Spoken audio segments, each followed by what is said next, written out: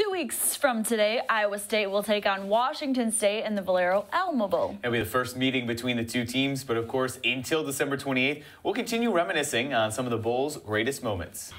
The greatest plays in Alamo Bowl history takes us to one of the craziest plays in the Alamo Bowl, December 28th.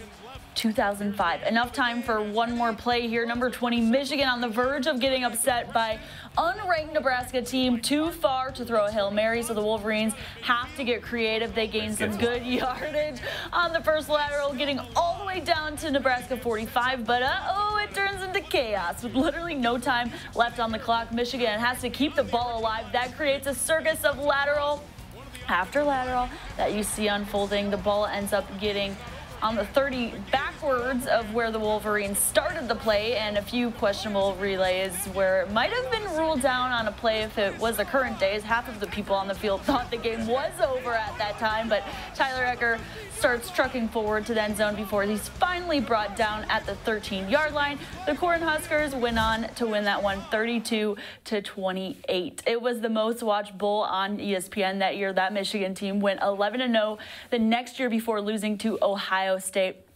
Only 14 more days until this year's Alamo Bowl. Iowa State and Washington State kicks off on December 28th. Be sure to visit alamobowl.com for more information on how to get tickets to the game.